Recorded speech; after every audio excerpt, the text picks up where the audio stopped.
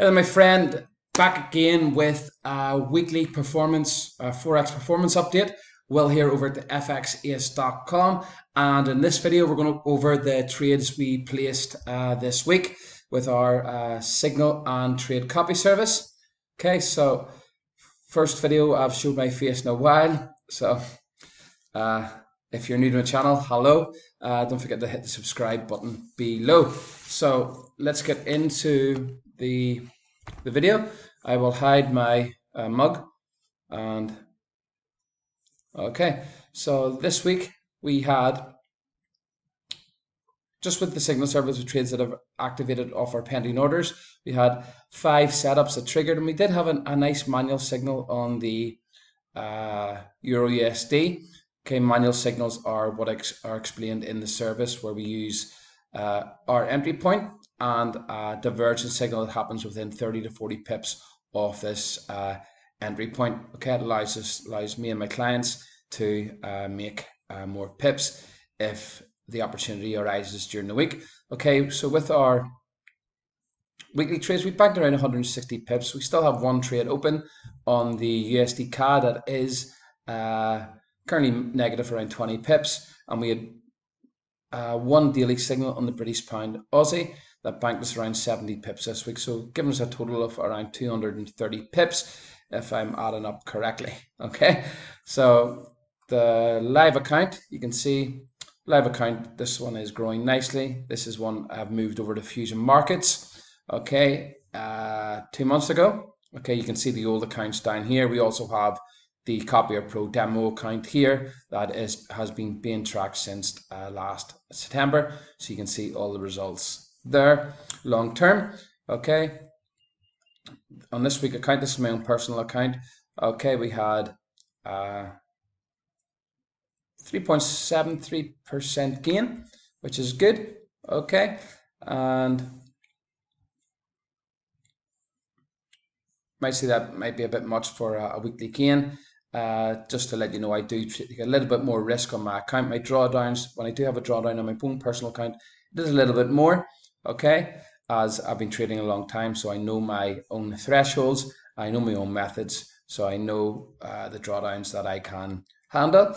Okay, that comes with experience and also emotional intelligence when you are in drawdown periods. But at the minute, we are moving nicely, and yeah, so it was a nice gain.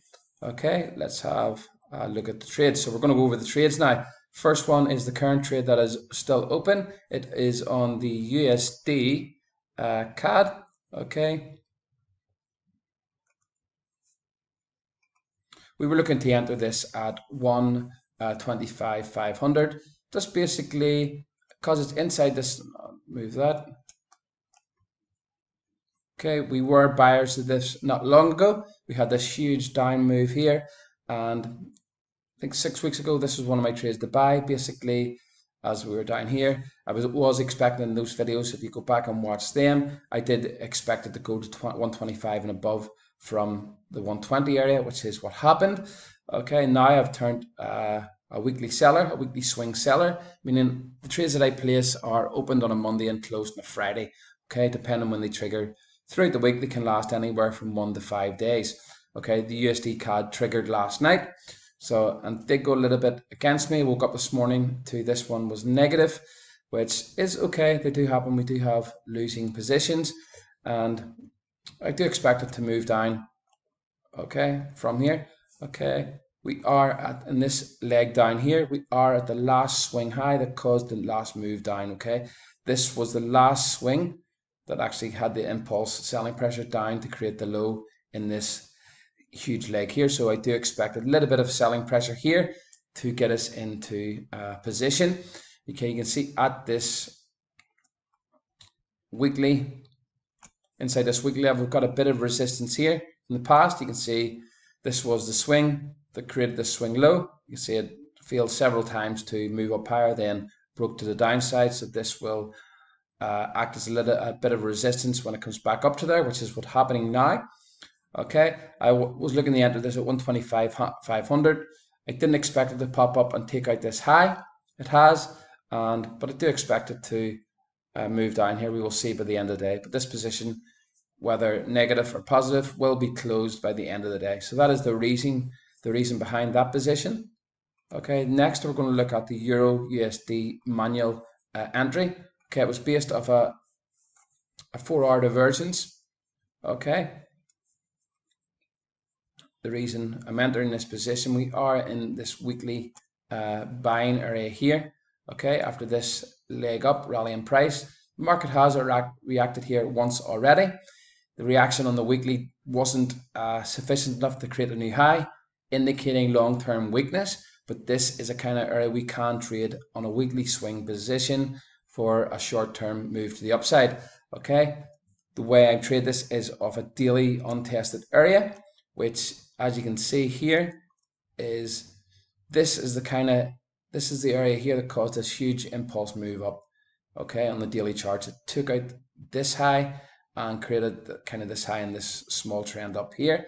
So as the market's moving down towards here, you can see in price action compared to this drop here, the market is starting to slow down. Okay, these drops are getting shorter and buyers have started to come into the market, okay, in the daily charts. And that's exactly what happened 2 days ago. It's what I was expecting this week. Okay, we did have this impulse, the first impulse, change of structure down here, the first swing. We had the second one here last week, and then this week I did expect it to take out this low, create another low, and then move to the upside. It hasn't moved well up to the upside yet, but it has started to move to the upside.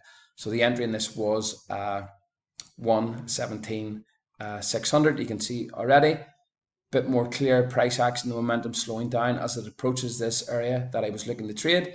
The price action is slowing down. Okay, a lot of divergence signals happening here in the 4-hour charts. It came within 10 pips of my pending order entry, but as you can see down here, we had a divergence signal happening with the MACD divergence signal. Okay, I give this away free. Anyone who wants this indicator here, just simply send me a message at will@fxace.com, and it does come free with our signal service. Okay, so that was the reason for that trade there. We're at a weekly area, we've got an untested daily area, and price action on the lower time frame charts, which is key, is slowing down. We've got this period of accumulation occurring here. If you zoom out, you can see it a lot more clearly. Okay, we've had this huge drop, the market's then this change of structure here in this drop, the market swings high, then starts getting really choppy here. Okay, swings up, fails again, and this is what I was expecting to happen this week, to move down into this kind of area down here.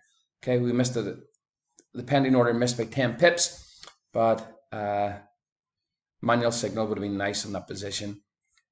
And as you can see, it popped up from there, nearly 100 pips.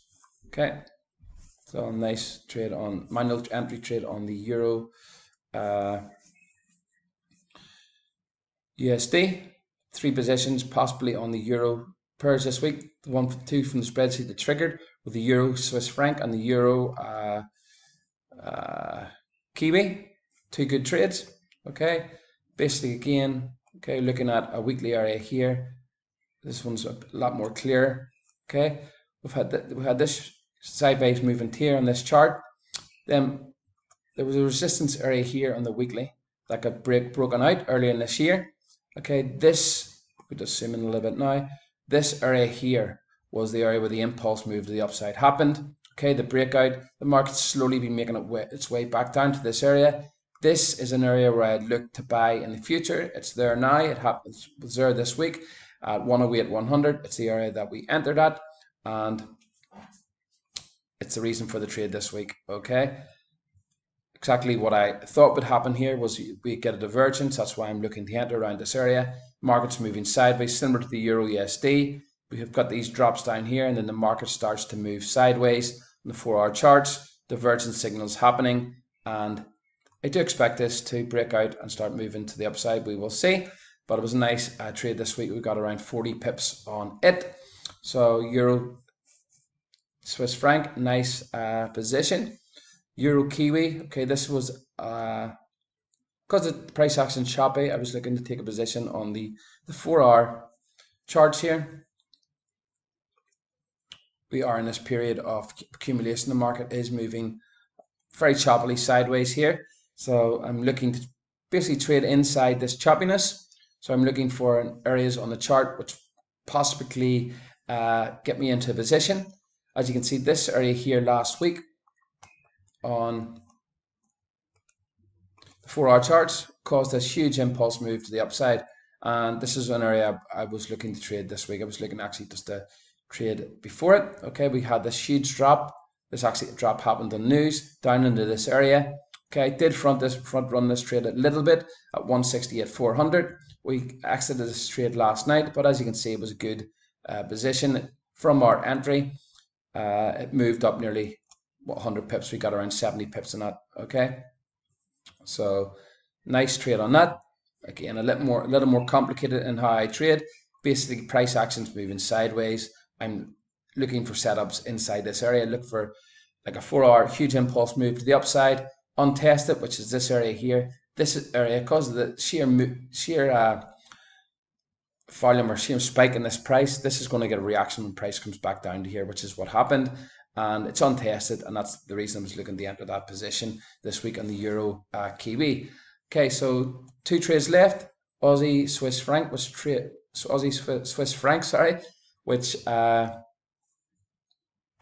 triggered last night, and we've exited with 20 pips today. Okay, I opened up this morning and just exited for take the profit on it.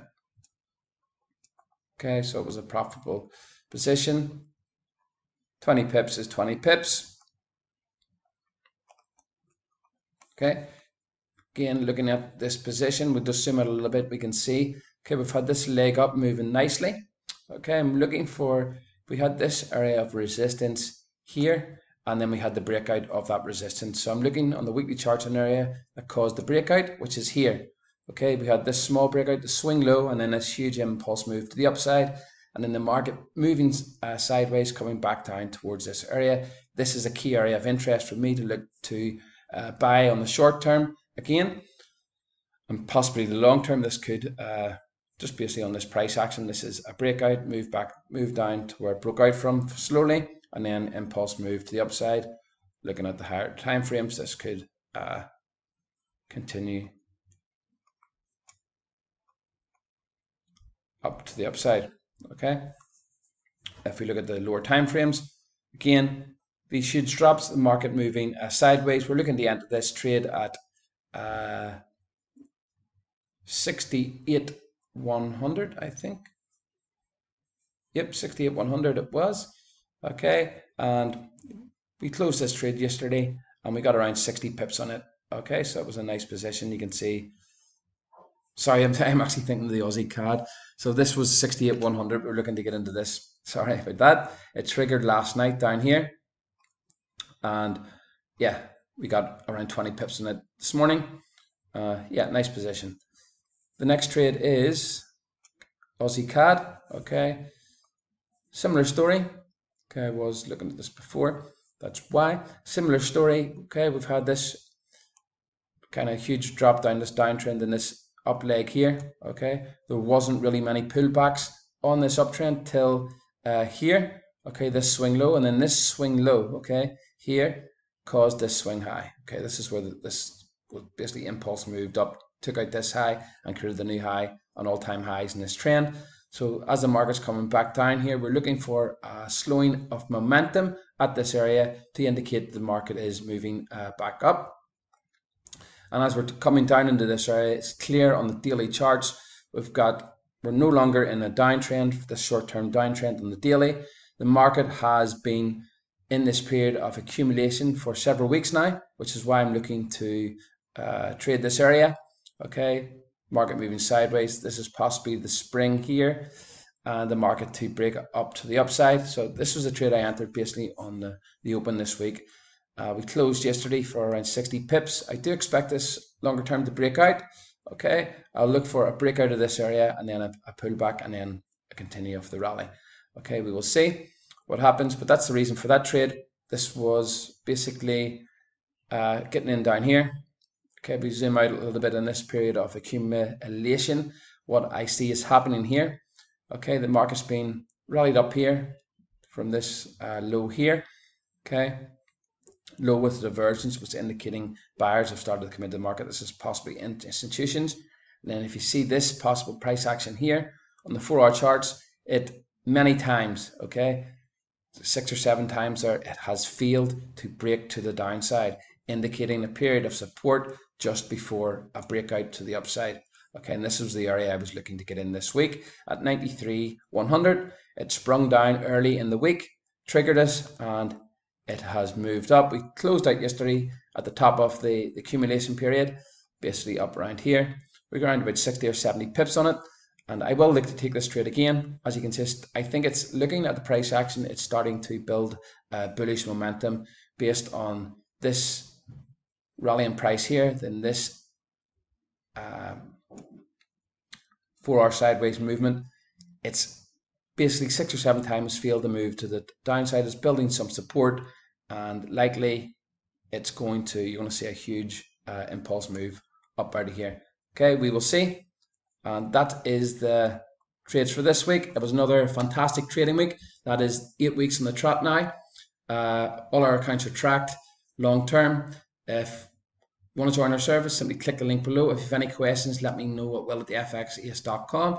Hope this video helps, and yeah, I shall see you on the next video. Have a fantastic weekend.